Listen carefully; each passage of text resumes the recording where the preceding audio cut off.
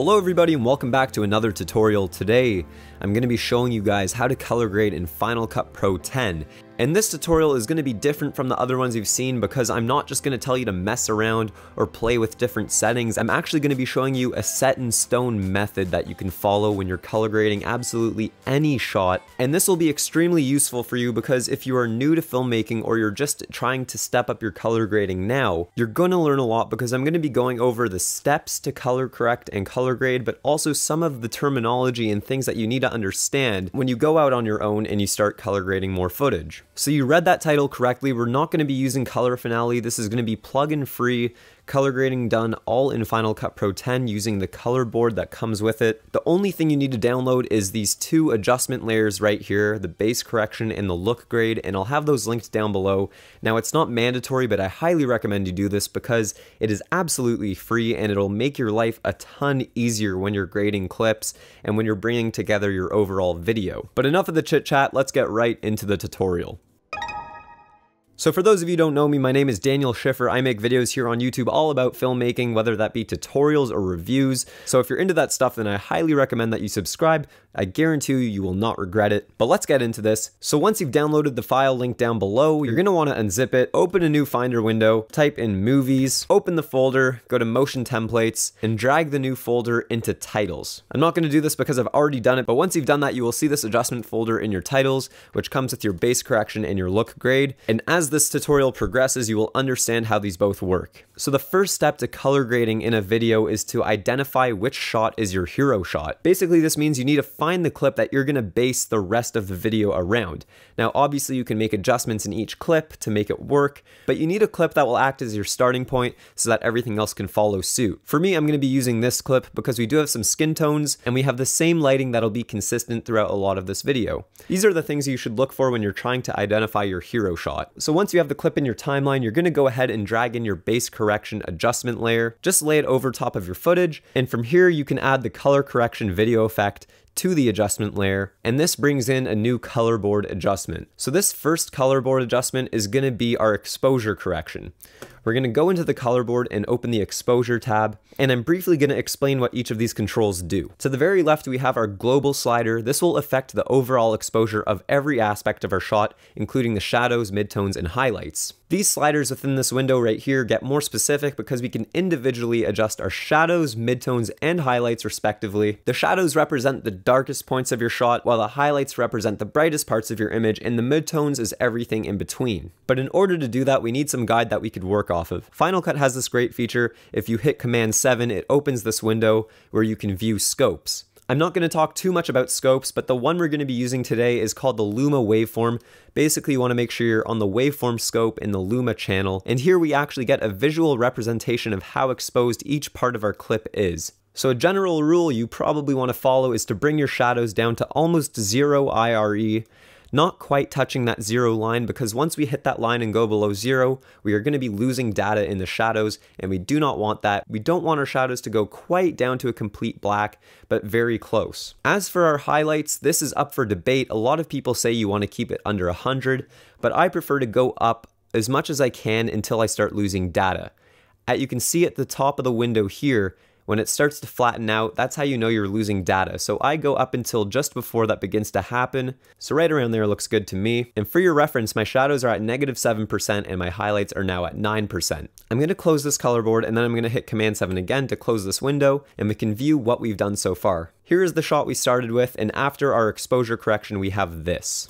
What this has done is added a bit of contrast to our footage, made it a little bit more punchy and exciting, so we're off to a good start. The next step is to bring in another color correction effect and drag that into our base correction, and this second correction is going to be our white balance correction, basically solving any color cast that we might have, or if we incorrectly white balanced in camera, this is where we're going to fix that. So we're going to open the color board and go to our color panel, and again we have our global control as well as our shadows, midtones, and highlights. For basic color correction in our white balance, we don't have to worry about the shadows shadows, midtones, and highlights. Rather, we can just affect the global adjustment. And something I noticed about this shot is that it looks a little bit cooler than I want it to. I want to warm it up a bit because I do want it to have that summery vibe. So what I'm going to do is where it says 110 degrees, I'm going to click and drag down until my global slider is in that red-orange area. And as you can see, nothing has happened yet because we're still at 0%. From here, I'm going to click and drag up to introduce some warmness to the shot, and I think I'm going to stop at around 5%. The difference is very subtle, but if I click on and off here, you can actually see that we have in fact warmed up our shot.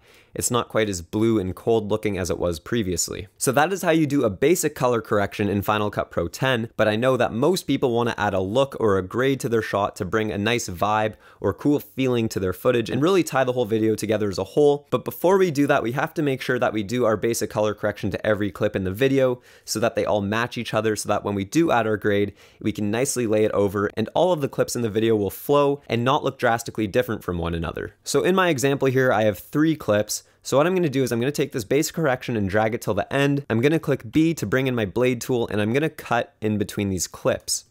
Now I've divided my base correction into 3 separate segments, 1 for each clip, and I'm going to adjust these other 2 clips to make sure that they're properly balanced and exposed. So starting with this clip here, I'm going to turn off my color correction 2. That would be my white balance correction, and I'm going to adjust my exposure, bring up those scopes, and as you can see, I'm way underexposed, so I'm going to bump up these highlights a whole bunch, and like I said, just before we start losing data, and I'm even going to bring these shadows up a little bit. And as you can see, we're much brighter now, looking a lot better. So this is what I was talking about, that you don't want to just add the same base correction to the entire video. You want to adjust each clip individually because not every clip is going to be exposed the same. The same goes for white balance. If we turn this on here, my skin is actually looking a little bit green to me. So I'm going to take the slider and move it just a bit to the left away from green. And I think that looks pretty good. And I'm going to repeat the process for this last clip. So now that all 3 clips are properly exposed in white balance, I can go ahead and add a look grade over top of all 3 clips. I'm going to go back to that first clip or hero shot, and I'm going to start adding a stylistic look to this video. I'm going to drag on my color correction effect onto this adjustment layer, open the color board, and I'm going to start with saturation. I'm going to turn up my global saturation about 46%. I really want to avoid oversaturating my skin tone, so I'm going to take my midtones and bring those down about -15%. to counteract that global saturation.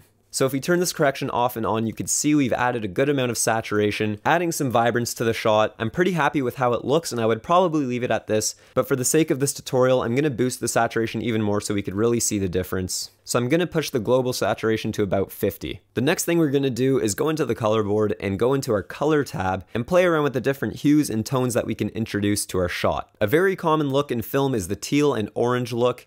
I'm not going to overdo it, but I'm going to use this basic concept of complementary colors and color contrast to add a dynamic look to the video. Before I do that, I'm briefly going to explain how this color board works. Along the x-axis or horizontal axis, the colors change from red, orange, yellow, green, blue, violet, and then red once again. Basically all the colors of the rainbow. And then on our up and down or y-axis, we are able to adjust the intensity of these colors based on the channel that we will be adjusting them in. For example, if I take my global slider and push it up into red, you can see that most of the shot, shadows, midtones, and highlights now have a red hue to it. As I start dragging this across, you will see it goes into orange, followed by yellow, green, cyan, blue, magenta, purple, and red. I'm going to hit that button up here to reset, and I'm going to start adjusting these channels to get the desired look we're going for. I'm going to begin introducing teal into my shot by taking the shadows and pushing up in this teal region.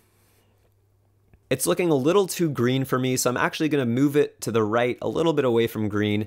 I think that looks a bit better. Now we're going to take our midtones and I'm going to click and drag down so that they slide into the orange region.